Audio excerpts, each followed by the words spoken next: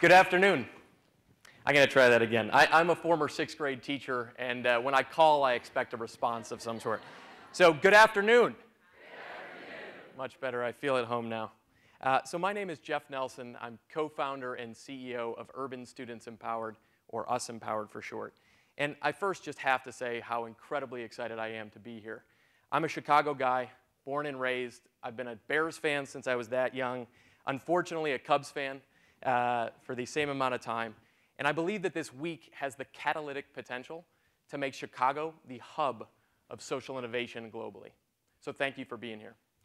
Today I'm going to be talking about closing the college gap in the United States, a topic that is as complex as it is important, and yet I've got 7 minutes.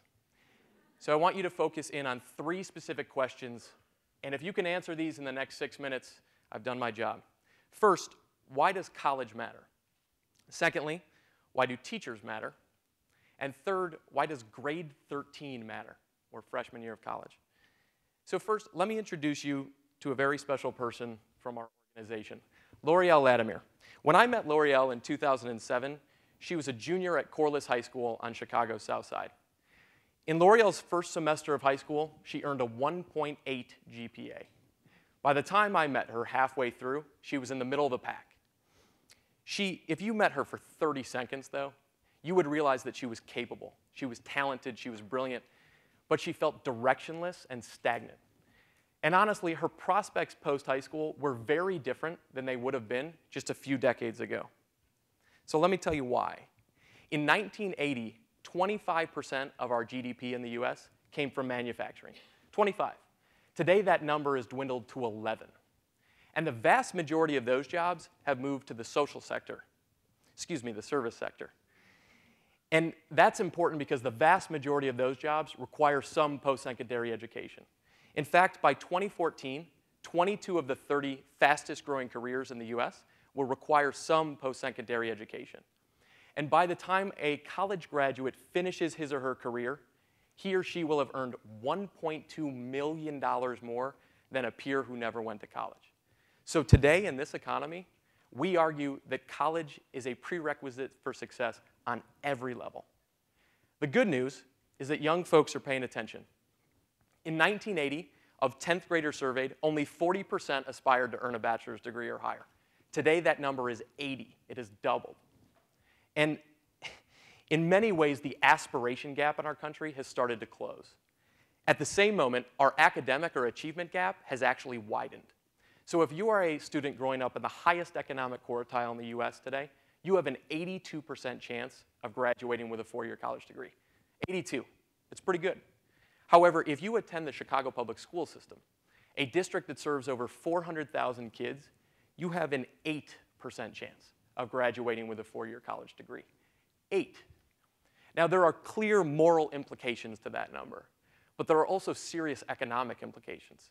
Try to envision a global marketplace, and you're a city, and 92% of your workforce can't enter the middle class. So this, folks, is why college matters so much today. So what about teachers? When I came on board to this organization 4.5 years ago, there was over a decade's worth of empirical, unambiguous evidence that said teachers matter most.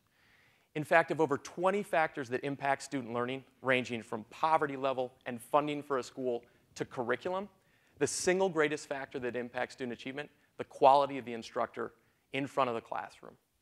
And so what differentiates our model at US Empowered is that we work exclusively and train exclusively high-performing, exceptional educators to be the focal point of our work. It's that simple. The radical, big idea is that we can galvanize exceptional teachers, even a generation of great teachers, to ensure that underperforming kids in their high schools are graduating with 4-year college degrees by the time they're in their mid-20s. So how does it work?